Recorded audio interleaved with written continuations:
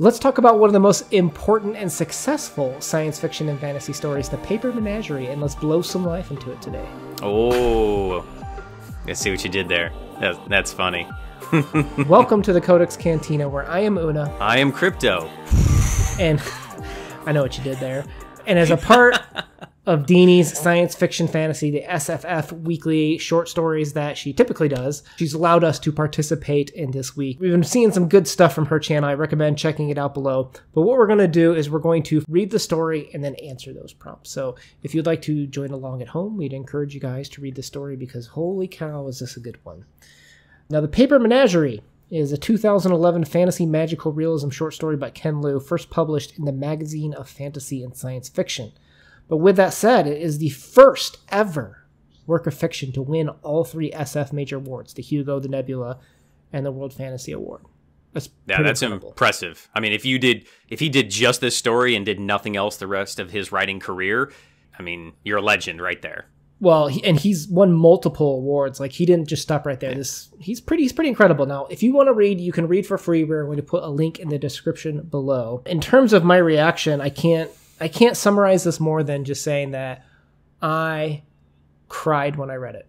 I did. Yeah, when I listened to it on my drive, and as soon as I was done, I did the dictation audio text thing to you, and you were like, I cried. I'm crying. And I was like, oh, wow, very, very emotional for you. Let's jump into plot. This is a good example where they time skip around a little bit. I'm going to rearrange it just a little bit. But in the spring of 1973, a dad was flipping through a catalog and basically is shopping for a wife and spots a Chinese woman that he basically says that he wants to marry.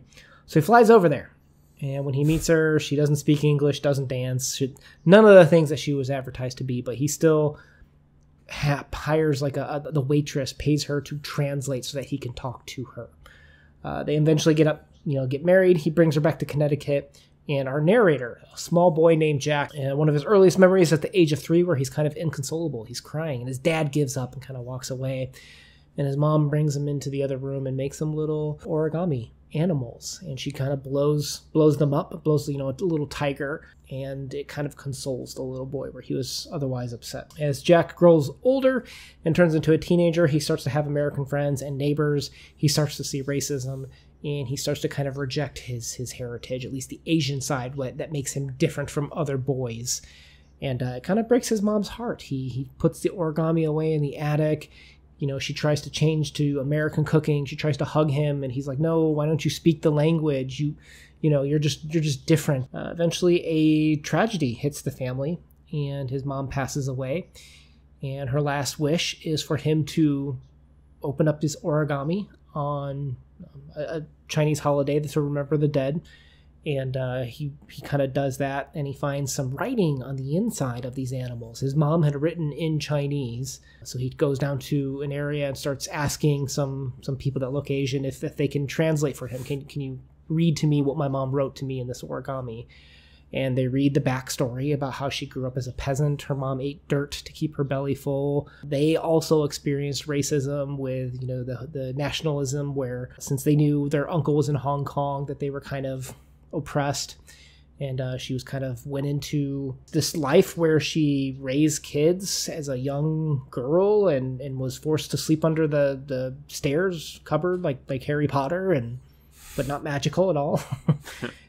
And eventually she escaped to Hong Kong, where she was, became this man's wife. And that's where they had Jack. And she said she was heartbroken to see her grandmother's eyes, her hair on Jack, but him kind of reject it and look at her with such hate. She never understood why, but wanted to love him nonetheless. Yeah, it's a tearjerker for sure.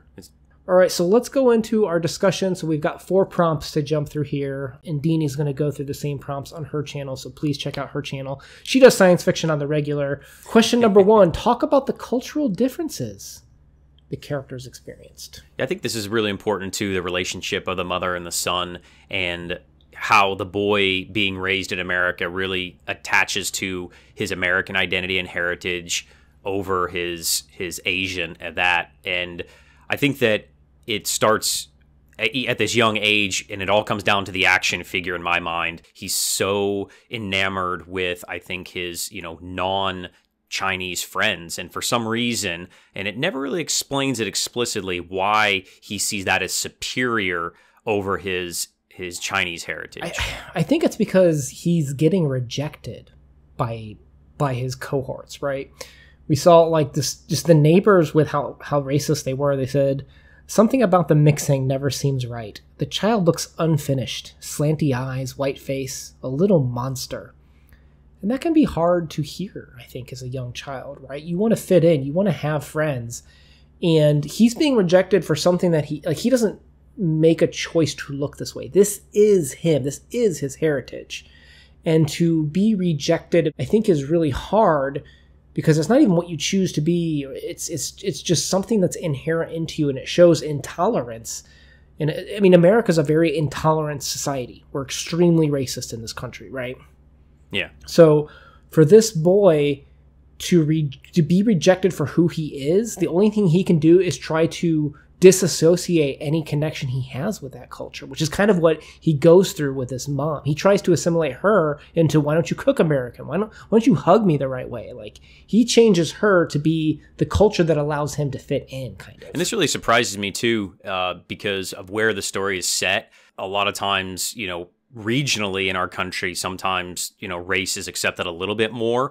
People are a little bit more tolerant in certain areas, not entirely. And again, we're not trying to judge specific people.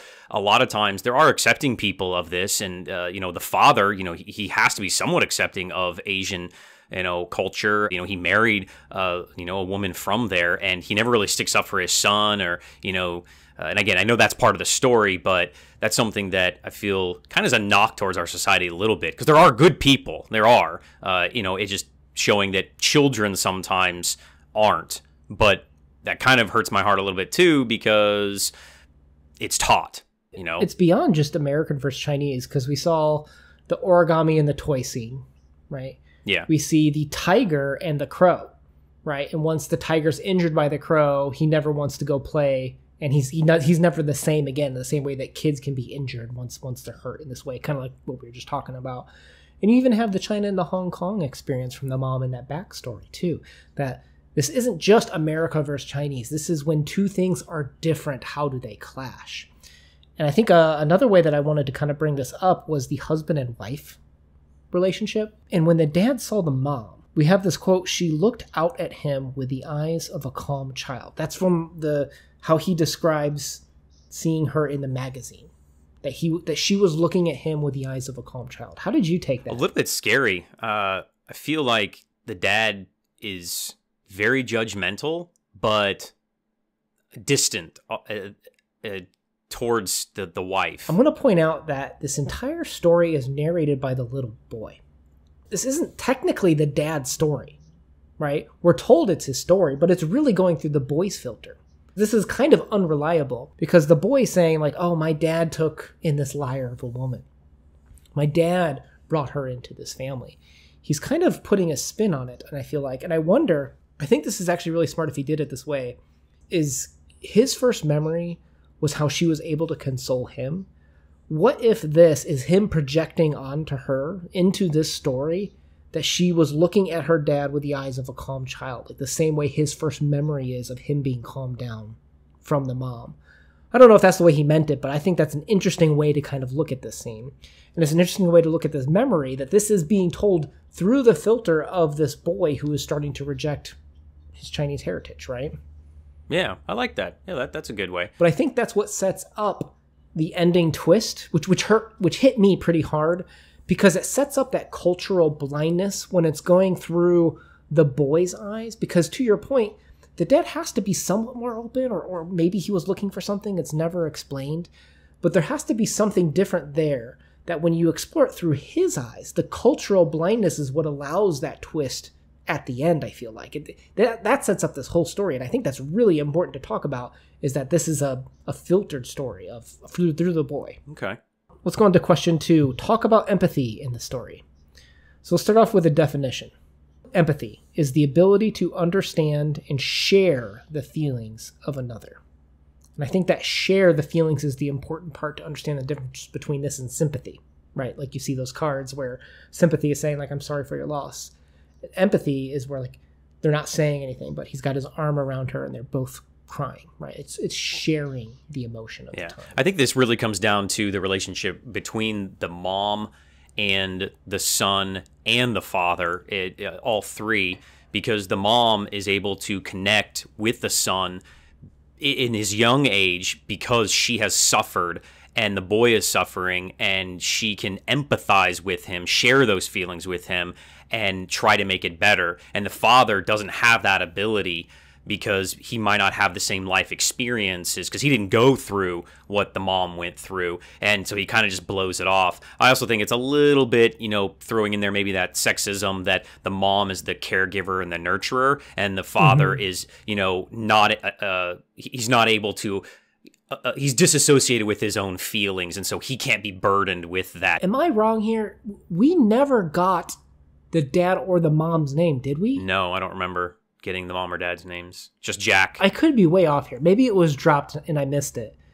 But isn't that also a way to show that since this is going through the boy's narration, he never connected with either one of them, really, did he? I mean, there's even, I think a line there where they say, I never really knew my dad either. Yeah. No, I think that he is very self-centered, the child, and he doesn't connect with his mom. He connects partially with his mom for a little while, and then when it doesn't suit him, he kind of banishes her, and then he, just kind of uses his dad, and then his dad is trying to fix things, I guess, with the family, the mom and Jack at the end, and the son's like, no, I got to go for this interview. My job and career is more important, and he can't empathize back. And maybe it's because the dad never helped teach that. Well, isn't it interesting too? The only way she could communicate was through nonverbal cues, through empathy, even with how she tried to soothe him. They tried to relate to him, maybe her more so than the dad. I don't know if we have any dad examples, but she at least tried to empathize with him. That the boy didn't until much later that he realized. Or at least I realized the mistakes that I made, that he made. No, I think that the story is all about the relationship of the mother and the son and their cultural empathy for one another and the misses of it too. And I think the dad is definitely a major secondary character here. There's arguably a line there too about the dad paying the waitress to translate for them. We don't know much about the dad's desires or like the philosophies really aren't worked out in the story. But you can see him making an effort to try to relate to her at some point, too. Let's go to question number 3. Talk about tradition and translation in the story. So we'll start with origami. Do you know the history of origami? No, I don't actually know it all that well. It's a symbology of passing down the history and the meaning of, I think, life in different Chinese culture, right? I don't think anyone can tell you the complete history of origami. There's arguments and research that shows a lot of different ways. But to your point, it's mostly oral. It's mostly passed down generation to generation. And that's kind of an underlying theme of this story. Once you get kind of the backstory from the mom, you learn that she learned it from her mom. The boy's, Jack's grandmother taught his mom the origami. And she tried to use origami to pass on to him. Going back to the question 1 about passing down cultures and values, origami and this tradition is something that she's trying to kind of pass down and is very representative of that, because I think in the beginning the boy is open to cultures, right? And that's when he's consoled, he's accepting, he plays with these origami. But then what happens when he starts to turn into a 10-year-old and thusly a teenager, right? He rejects it. Yeah. He starts, well, they even say the tiger became more tattered and torn. So I want to talk about the symbolism of origami here, because the mom was passing things down from her culture. We have this quote, "I didn't know this at the time, but mom's kind was special. She breathed into them so that they shared her breath and thus moved with her life. This was her magic." I think the origami represents a lot of the relationship between them, right? And as he pushes his mother away, he also pushes his origami away, and he throws her away and says, "Don't touch me." He throws his origami in the attic, and, he attaches more to his, American identity with, getting the Star Wars dolls and slowly moving away from his mother. Well, even before that, I have a quote I want to share with you. I'm curious if you read into this much. But there is the water buffalo, where it says, "Sometimes the animals got into trouble. Once the water buffalo jumped into a dish of soy sauce on the table at dinner. He wanted to wallow like a real water buffalo. Did you take anything from that? No, I just thought it was funny because I'm just imagining, the little creature in there, and then it says about him soaking up the stuff and, falling over, and they had to repair him. This is injected right in between all these 10-year-old scenes when he has the neighbors that are like, he seems different. He doesn't look, he looks like a monster, right? And you have the little boy that's like, why do you do things these Chinese ways? And he's seeing a lot of racist things. And he learned to reject her through the neighbors and the way that the people would scowl at him and make fun of his Chinese heritage, if you will. And this is the boy that wants to act like a real American. He wants to be the water buffalo that acts like a real water buffalo.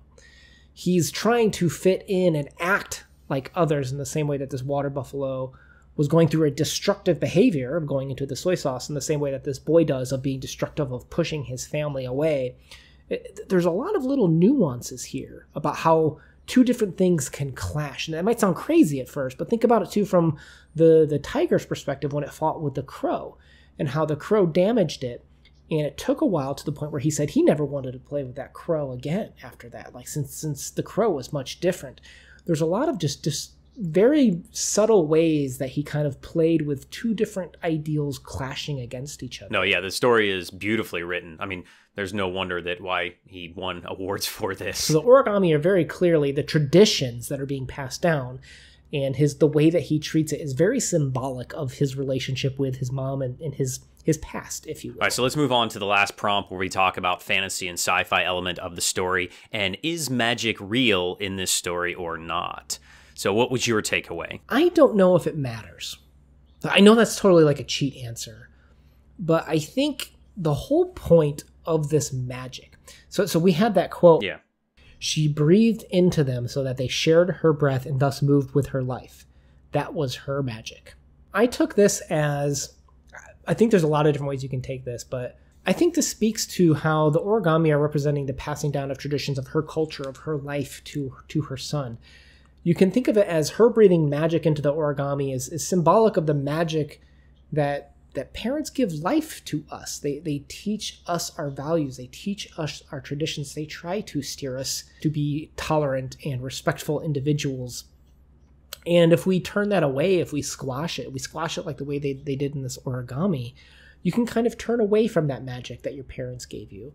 And I think that's kind of how I took kind of the science fiction. It's the magic in the ordinary events and moments that we have as interactions with our parents and with us culturally different individuals to experience that. Yeah, I kind of agree with that. So my thing with the sci-fi is the sci-fi necessary for the story? Is it a plot device? Does it need to be there? And in this one, I kind of go back and forth. At some points, I think that the story could happen without it, because if the magic is not real, does the story still happen? Yes. But I think that the magic there explains a lot of the relationship, as you said, of parents giving us life. As she gave the origami life, she gave life to Jack. And I think that at the end of the story, when the mom is gone, it doesn't matter that she's dead, that her life still lives on through Jack. Mm-hmm. And that when our parents are gone, you miss them, but they still live on in you. And that we pass down, hopefully, the best parts of us because we want a better life for our children. And that's what she wanted. She wanted a better life for Jack. And that's why she made sacrifices all her life and gave up who she was, basically, for him. And I think that that's the true magic here. Whether the origami was alive or not, I don't know. I tend to think no, because I think the true magic is love here. Understanding, acceptance, and sacrifice is the true magic of this story. Yeah. So, I don't know. The only argument I think I could make for the origami being truly alive is when the boy gets hurt. How did that happen? Did Jack actually hurt him? Because I think that if that happened, the parent would have been over there upset. Your kid beat up my kid or something over a toy. Well, I mean, it could be as something as Jack was holding the tiger, and when he went to go play at his friend, he accidentally smacked his friend or something. I mean, it could be something as simple as that. It isn't written that way. It says he sets it down and it runs on the table and jumps up at him. But does it not also say that the memories of childs are so unreliable? That's true. And we've made the argument that his memory projects itself into maybe the way the dad's story talked about how he met his mom and such too. I mean, the argument's there. That's all I'm saying. Yeah. But as a child, is magic real? Oh, yeah. Believing is seeing, seeing is believing. I mean, I think magic could be real as a kid. Oh, yeah. No. Yeah. I actually thought you were going to go to a different route. Did it rub you at all when they talked about the capillary action with the buffalo? No. I must have missed that. There's nothing wrong with it. So I'm not saying this is a technical fundamental issue, but it just kind of brought me out a little bit of the story. My cat's having a hairball. I'm sorry. Sorry. So it's having capillary action.